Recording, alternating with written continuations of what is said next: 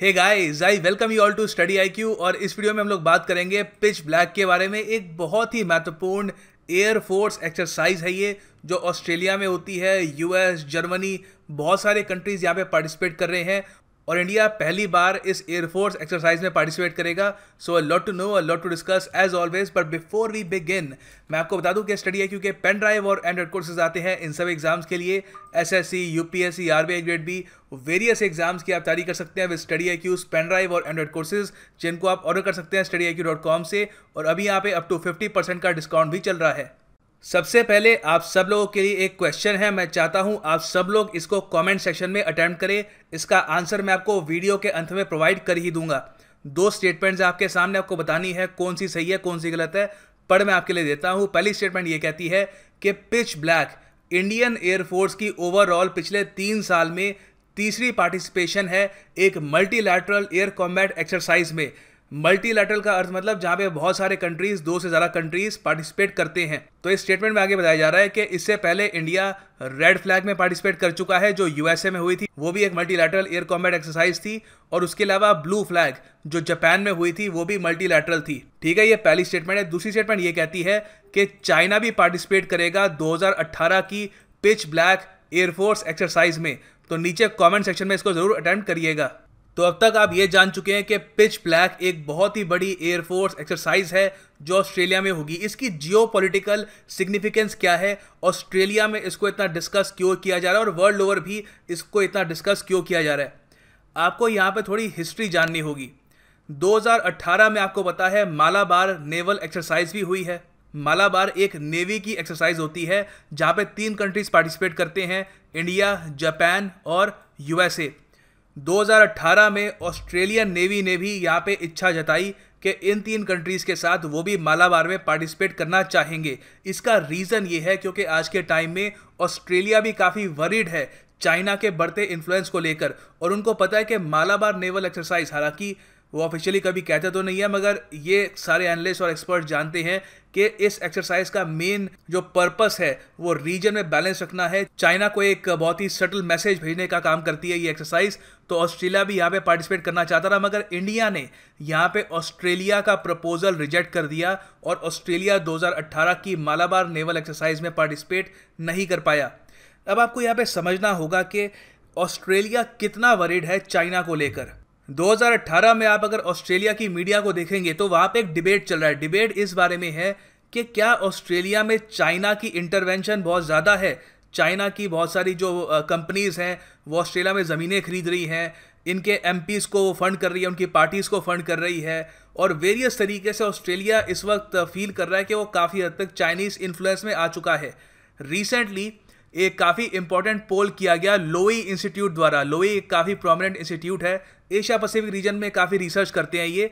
तो इनका 14th annual एक पोल था जिसमें ऑस्ट्रेलियन लोगों से चाइना के बारे में सवाल पूछे गए और एक काफ़ी इंटरेस्टिंग फैक्ट सामने उभर के आया। 72% ऑस्ट्रेलियंस ये मानते हैं कि ऑस्ट्रेलियन गवर्नमेंट चाइनीज़ इन्वेस्टर्स को बहुत ही आराम से अनुमति दे रही है कि वो ऑस्ट्रेलिया में इन्वेस्टमेंट कर पाए। और आज के टाइम में बहुत ज़्यादा चाइनीज़ इन्वेस्टमेंट आ चुकी है ऑस्ट्रेलिया में और उनका इन्फ्लुएंस उनके देश में काफ़ी हद तक बढ़ चुका है। एक काफ़ी इंटरेस्टिंग पॉइंट इस पोल में ये भी था कि 70% ऑस्ट्रेलियंस ये मानते हैं कि चाइना की जो अग्रेसिव फॉरेन पॉलिसी है उसकी वजह से इवेंचुअली चाइना एक अग्रेसिव मिलिट्री पावर भी बन जाएगा। और ये जो चिंता है वो ऑस्ट्रेलिया का आम नागरिक तो फील कर रहा ही है, उसके अलावा ऑस्ट्रेलिया की सरकार में जो उनके ब्यूरोक्रेट्स हैं, जो उनकी नेवी आर्मी के लोग हैं, वो भी ये फील कर रहे हैं। और इसी वजह से रिसेंटली यूएसए और ऑस्ट्रेलियन मिनिस्टर्स मिले थे और इस बारे में बातचीत हुई कि किस तरीके से वो कोऑपरेट कर सकते हैं जिससे चाइना का जो इन्फ्लुएंस है वो धीरे धीरे यहाँ पर कम हो या फिर कुछ हद तक कंट्रोल हो। अब अगर चाइना को इस पूरे रीजन में काउंटर करना है तो ऑफ कोर्स यूएसए की आवश्यकता होगी ही। कहीं भी आप दुनिया में कुछ भी करना चाहते हैं मिलिटरीली तो वहाँ पे यूएसए के साथ एंगेजमेंट काफ़ी इंपॉर्टेंट है। मगर जब आप एशिया पैसिफिक रीजन की बात करते हैं तो वहाँ पे इंडिया की इंपॉर्टेंस बहुत ज़्यादा बढ़ जाती है। और इसी वजह से पिछले 5 साल से लगातार ऑस्ट्रेलिया कोशिश कर रहा है कि वो इंडिया, जापान और यूएसए के साथ मालाबार नेवल एक्सरसाइज में पार्टिसिपेट करे, जो ज़्यादातर चाइना का जो कोस्ट है उसके आसपास ही रखी जाती है। अब ये इम्पॉर्टेंट क्यों है, देखो यहाँ पर इंडिया हर बार ऑस्ट्रेलिया का जो प्रपोजल है कि हम भी आ जाएं, हम भी ज्वाइन कर लें, इसको रिजेक्ट क्यों कर लेता है। इसका रीज़न बहुत ही सिंपल है। देखो एक टाइम पे ऑस्ट्रेलिया भी मालाबार नेवल एक्सरसाइज का एक नॉन परमानेंट मेंबर था और 2007 में ऑस्ट्रेलिया यहाँ पे भाग भी लेने वाला था, मगर चाइनीज़ वार्निंग के बाद, चाइना की धमकी के बाद ऑस्ट्रेलिया ने अपनी पार्टिसिपेशन विड्रॉ कर ली और अपनी शिप्स को वापस बुला लिया रास्ते में ही। ये एक बहुत ही बड़ा एम्बैरेसमेंट का कारण था इंडिया यूएसए के लिए, और तब से इंडिया काफ़ी कॉशियस रहता है इस बात को लेकर कि क्या ऑस्ट्रेलिया को सच में हमको ऐसी एक्सरसाइज में इंक्लूड करना चाहिए या नहीं। इसलिए 2018 में भी इंडिया ने ऑस्ट्रेलिया का प्रपोजल रिजेक्ट कर दिया। मगर आज के टाइम में ऑस्ट्रेलिया के लिए चाइना एक इतना बड़ा कंसर्न है कि इंडिया के रिजेक्शन के बाद भी उन्होंने इंडियन एयरफोर्स को, पहले तो हम बात कर रहे थे नेवी की, उन्होंने इस बार इंडियन एयरफोर्स को एक इनविटेशन भेजा कि वो पिच ब्लैक में पार्टिसिपेट कर सकते हैं, पिच ब्लैक एयरफोर्स एक्सरसाइज में ऑस्ट्रेलिया में पार्टिसिपेट कर सकते हैं, और इंडिया ने पहली बार ये इनविटेशन स्वीकार लिया है। अब इसका मतलब आप मुझसे पूछेंगे कि क्या आने वाले टाइम में फिर ऑस्ट्रेलिया मालाबार में भी पार्टिसिपेट करेगा? कुछ कह नहीं सकता टू बी ऑनेस्ट, ये सरकार के डिसीजन होते हैं, लॉन्ग टर्म में डिपेंड करता है गवर्नमेंट क्या यहाँ पे निर्णय लेती है। मगर फॉर द फोर्सिएबल फ्यूचर मुझे लगता नहीं है कि ऑस्ट्रेलिया यहाँ पे मालाबार को ज्वाइन करेगा, क्योंकि मालाबार एक्सरसाइजेस काफ़ी करीब कंडक्ट की जाती है ज़्यादातर चाइना के कोस्ट के, तो वहाँ पर इंडिया ये स्टेप लेगा या नहीं लेगा वो अलग बात है, वो हमको देखना होगा। खैर अभी के लिए अगर हम बात करें तो इंडिया ने एक्सेप्ट कर ली है पिच ब्लैक एयरफोर्स एक्सरसाइज की इन्विटेशन। और अब जानते हैं पिच ब्लैक के बारे में। तो ये जो पिच ब्लैक एयरफोर्स एक्सरसाइज है ये एक मल्टी नेशनल एयरफोर्स एक्सरसाइज है और ये शुरू होगी 27 जुलाई को, एक्चुअली शुरू हो चुकी है as I am recording this video, और ये 17 अगस्त तक चलेगी। और ये जो नॉर्दर्न ऑस्ट्रेलिया है वहाँ पर ये एयरफोर्स की एक्सरसाइज कंडक्ट होगी और ये कंडक्ट की जाएगी ये रॉयल ऑस्ट्रेलियन एयरफोर्स के डार्विन बेस और इनके टिंडाल बेस में, ठीक है। और इंडियन एयरफोर्स यहाँ पे पहली बार पार्टिसिपेट कर रही है, ये आपको याद रखना है। पिच ब्लैक एक्सरसाइजेस हमेशा काफ़ी बड़ी होती है, आप इसका इतिहास देखेंगे अगर काफ़ी दशकों से चल रही है तो हमेशा काफ़ी कंट्रीज यहाँ पे पार्टिसिपेट करती है, मगर सिंस इस बार इंडिया भी है यूएसए भी है तो काफ़ी ज़्यादा बड़ी एक एक्सरसाइज है ये। और करीब यहाँ पे 4000 पर्सनल यहाँ पे इस पार्टिसिपेट लेंगे इस एक्सरसाइज में, और करीब 140 एयरक्राफ्ट्स भी यहाँ पे होंगे। 12 पार्टिसिपेट कंट्रीज़ के 12 देश यहाँ पे पार्टिसिपेशन करेंगे। ऑस्ट्रेलिया इंडिया तो ऑब्वियसली है ही, सिंस हम पढ़ चुके हैं। उसके अलावा यहाँ पे Canada, Germany, Indonesia, France, Netherlands, New Zealand, Singapore, Thailand, Malaysia और यूनाइटेड स्टेट्स ऑफ अमेरिका भी पार्टिसिपेट कर रहे हैं।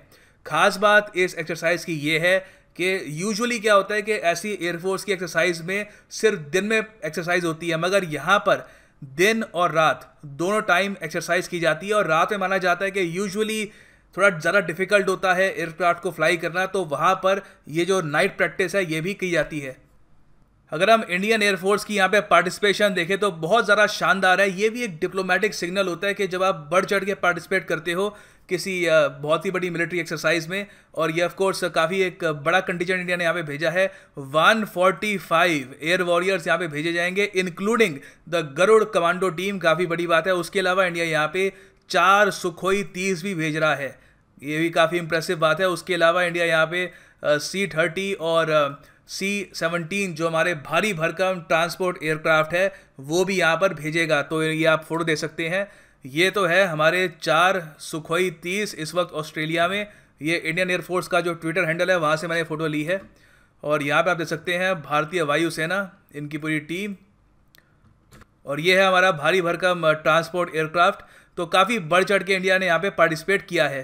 अब एक बहुत ही खास एस्पेक्ट इस एक्सरसाइज का ये भी है कि जब ये एक्सरसाइज ख़त्म होगी 17 अगस्त को, और इंडियन एयरफोर्स के जो हमारे विमान हैं सुखोई 30 जो हमने यहाँ पे भेजे हैं, जब ये ऑस्ट्रेलिया के नॉर्दर्न पार्ट से इंडिया वापस जा रहे होंगे तो रास्ते में जब इंडोनेशिया का काफ़ी एक इम्पोर्टेंट आइलैंड है सुबांग, उसके ऊपर से गुजर रहे होंगे तो वहाँ पर ऑस्ट्रेलियन एयरफोर्स का एक विमान है, बहुत ही खास विमान है इनका, KC-30A। ये हवा में ही हमारे सुखोई विमान को रीफ्यूल करेगा। ये स्ट्रैटेजिक पॉइंट ऑफ व्यू से काफ़ी इंपॉर्टेंट है कि ये जो रीफ्यूलिंग वाला पार्ट है ऑस्ट्रेलिया में नहीं हो रहा, ये स्ट्रेट ऑफ मलक्का के करीब सुबांग आइलैंड के ऊपर होगा। ये बहुत ही ज़्यादा इंपॉर्टेंट है जियोपॉलिटिकल पॉइंट ऑफ व्यू से, और ये कुछ ऐसा दृश्य होगा। ये तो खैर अभी ये यूएस एयरफोर्स का है, तो अगस्त में आप देखोगे यहाँ पे यूएस एयरफोर्स की जगह भारतीय वायुसेना का यहाँ पे विमान होगा, और ये है यहाँ पे ऑस्ट्रेलिया का KC-30A, ओके। और KC-30 ऐसा नहीं है ये एक फाइटर विमान है, ये बेसिकली बना ही ट्रांसपोर्ट और रिफ्यूलिंग के लिए है। और पिच ब्लैक एक्सरसाइज के इतिहास के बारे में भी जान लो, काफ़ी पुरानी एक्सरसाइज है ये एक्चुअली। ये शुरू की गई थी 1981 में। धीरे धीरे और कंट्रीज़ यहाँ पे जुड़ते गए, सिंगापुर आया पहले, फिर US आया, तो आज के टाइम में यहाँ पे 12 इंपॉर्टेंट कंट्रीज़ पार्टिसिपेट कर रही है। और यहाँ पे पैटर्न ये होता है एक्सरसाइज में कि ये 2 टीम्स बना देते हैं, ब्लू टीम, रेड टीम। और ऐसा नहीं है कि यहाँ पे कंट्री के हिसाब से बांटते हैं, ये कोई भी कहीं भी चला जाता है, बस 2 टीम बन जाती है, वो आपस में अटैक करते हैं एक दूसरे को। ऐसा नहीं है कि असली में अटैक करते हैं, मिसाइल दाग देते हैं, उनका और तरीका होता है अटैक करने का, और उससे टेस्ट कर देंगे किस तरीके से वो एक अच्छे टीम वर्क से आगे बढ़ सकते हैं और एक दूसरे की बेहतरी के लिए काम कर सकते हैं। ओके, तो ये इसका पूरा पैटर्न है। तो वापस आते हैं अपने क्वेश्चन पे, फाइनली इसका आंसर क्या है। देखो यहाँ पे जो पहली स्टेटमेंट है काफ़ी लंबी है, बहुत सारे फैक्ट हैं यहाँ पे। जो पहली बात है कि पिछले 3 साल में अगर हम देखें तो इंडियन एयरफोर्स की 3री पार्टिसिपेशन होगी एक मल्टीलैटरल एयर कॉम्बैट एक्सरसाइज में। तो ये बात बिल्कुल सही है, इंडियन एयरफोर्स की पिछले 3 साल में ये 3री मल्टीलैटरल एयरफोर्स कॉम्बैट एक्सरसाइज है। मगर यहाँ पे एक फैक्ट है जहाँ पे कुछ गड़बड़ है। देखो, रेड फ्लैग एक्सरसाइज जो 2016 में हुई थी वो तो USA में हुई थी, मगर जो blue flag air combat drill थी ये यहाँ पे लिखा है जापान में हुई थी, नवंबर 2017 में। जापान में नहीं हुई थी, ये इजराइल में हुई थी। ठीक है, तो अब तक इंडिया, USA और इजराइल और अब ऑस्ट्रेलिया में यहाँ पे मल्टीलैटरल एयर कॉम्बैट एक्सरसाइज में पार्टिसिपेट कर चुका है पिछले 3 साल में। काफ़ी बड़ी बात है हमारी एयरफोर्स के लिए।